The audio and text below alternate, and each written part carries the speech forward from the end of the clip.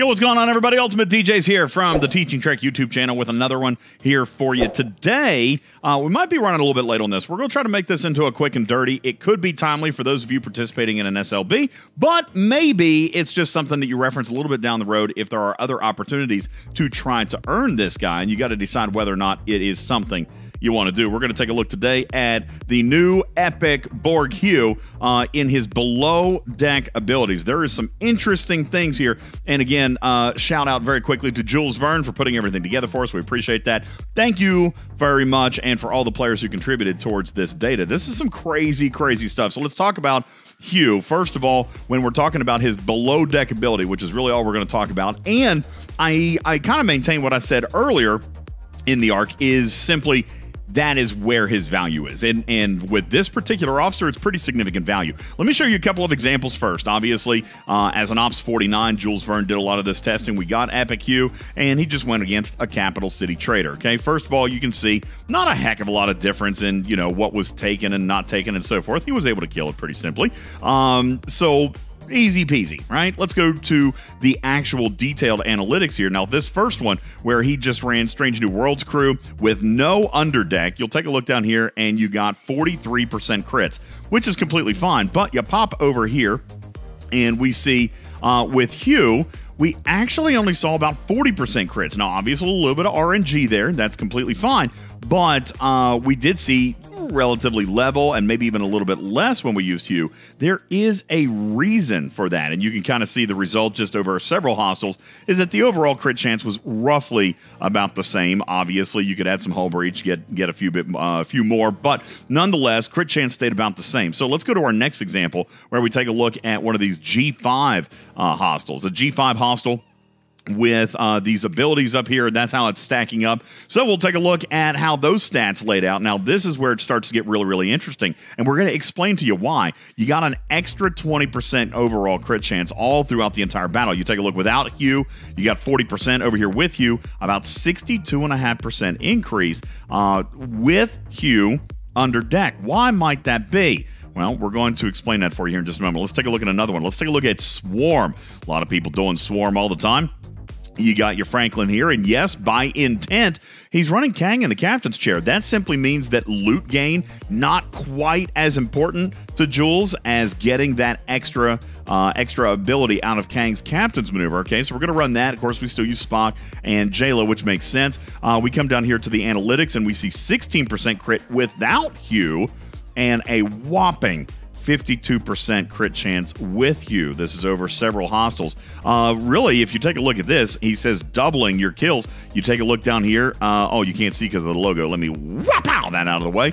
8 kills per hull, up to 17 with running Hugh under deck. Why the differential between these two hostiles? We'll come back. Let's take a look at a Jem'Hadar. Same kind of thing, all right? We're going to come down here, take a look at Jem'Hadar.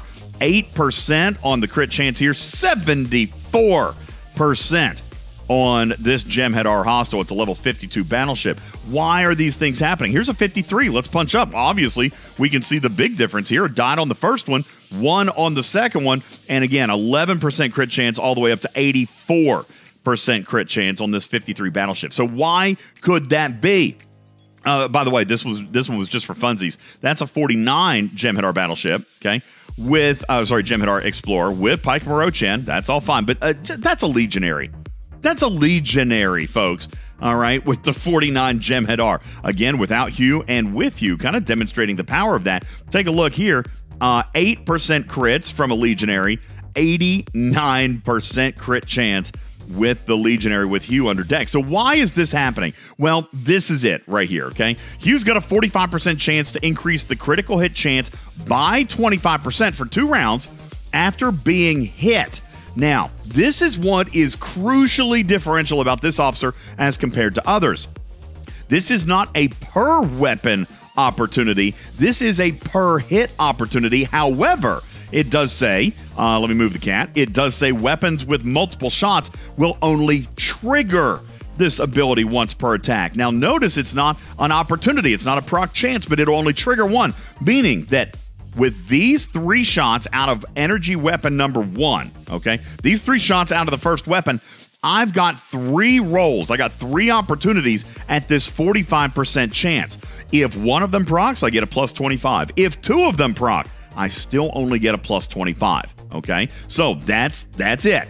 All right, but what you're looking for are multiple shots, which is going to increase your odds at getting the proc. But then when there's multiple weapons, you've got the opportunity to stack that crit chance by 25% per weapon. This does not have a cap, folks. All right, so if I proc here at weapon 1, weapon 2, and weapon 3, I'm getting a plus 25% crit chance. Now, do be aware that this is much like Eurydice in that it will proc immediately. So if I get a weapon 1 proc, then round 1 does count for one of my 2. He will carry over into round 2, but then it'll be expired in round 3 unless I get other procs. If I proc not on weapon 1, not on weapon 2, but down here on weapon 3, then that's unfortunate, all right, because I had these other 6 shots that were coming at me that I didn't proc, so this still would count as the first round. But this is pretty significant here, massively significant. So when we take a look at some of these other hostiles, the reason that we saw no major change with the Capital City Trader is because there's only 1 weapon, all right, and 1 shot, which means only per round I only have 1 opportunity at this chance, all right? When I'm looking at extra weapons or even weapons with multiple shots, going up and looking at the G5 hostile here, 3 shots, but 2 weapons in the odd rounds. Well, that means in round 1, I'm going to get 3 chances to proc, all right? And then maybe even another 3 chances to proc for a second buff, all right? Why is Swarm so amazing? 3 weapons with 3 shots each. By the way, this does matter by level of the hostile. So you're definitely going to want to check stfc.space to take a look at the firing pattern of the hostiles that you're hitting. This is a level 50 swarm with 9 chances to proc up to 3 times just in that first round.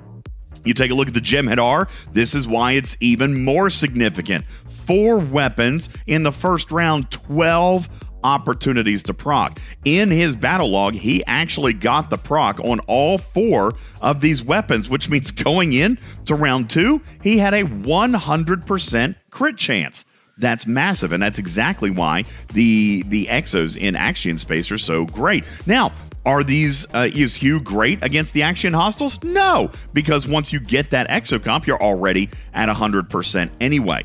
As a matter of fact, it 100% depends on the number of shots that are being fired per weapon. Now, I'm not sure that there's anything in the game that's firing 9 shots. Oh, wait, there is right here an Axion Chrysalis with 9 shots in round 4. 9 shots off 1 weapon. All right, that's 9 opportunities to get your proc. If you look here, even with a tier 1 Hugh, that is a 99.5% chance to actually get your proc off of this weapon. 99.5%. It's a virtual guarantee. If you come down here to 1 shot per weapon, only 45%. But as you scale this thing up, your odds increase because you have multiple opportunities at that 45% rare or at that 45% roll. And you can see here, as you tier up Hugh, it gets even better. Tier 3, Tier 4, Tier 5. Listen, at Tier 5, his starting proc's 100% anyway. I mean, that's a guarantee, so it doesn't matter. He becomes more effective as you tier him up.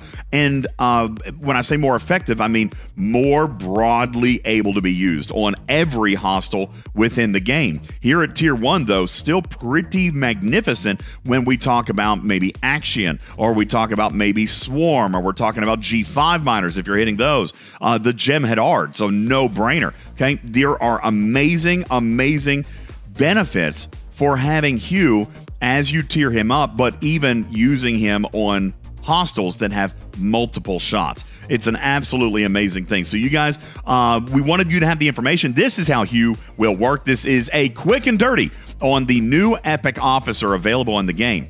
Now, if you're watching this down the road, this just tells you how to use him, where he becomes best, and what hostiles are going to, how you determine what hostiles you want to use him on. But if you're watching this immediately upon release, you may notice that there is actually a solo leaderboard for him. Does this change your perception of the value of this officer? Are you going to spend materials on him, or are we going to wait for next time? That kind of depends on whether or not you really want these kinds of advantages in PvE hostile hunting. Do, as a quick note, be aware, this does not affect armadas in any way, shape, or form. This is only red triangle hostiles, and that is it. We also, by the way, proved that he doesn't work on gold mission bosses. Just throwing that out there, okay? There you go. That is Epic Borg Hugh. And now you know his value, what he can do, and what he might be able to do for your grinding, your grind time. We talk about things like trying to reduce grind time. This may not look like the most obvious answer, but it kind of is, right? More hostiles, maybe a little bit faster, or at least fewer trips if you had to make multiple runs, because and cheaper repair bills too. All those good things. That is Epic Borg Hugh. Community, what do you think? Whoa, I disappeared. What do you think, community? Leave your comments down below in the section. We'll do our best to answer those for you. And does this change your perception of the value? Are you going to play in the solo leaderboard? And again, if you're watching this later, how hard are you chasing this officer? Does this add value to the 40-plus players who are actually engaging in the Borg Solo Armada loop? I'd be very curious to hear all of your insight. Please subscribe while you're here. We would very much like to invite you to our friends and family here and increase the number of subscribers that we got. Please be sure to share with all of your friends and family. Click on the little bell so you know when we do other content here. And as always, have an absolutely wonderful day, Commanders. My name is UltimatDJz. I am Feline of 9 and your friendly neighborhood cat Borg. Saying meow for now. Love you, minute. We will catch you on the next one. Meow. Resistance is adorable, and don't you daggone well forget it.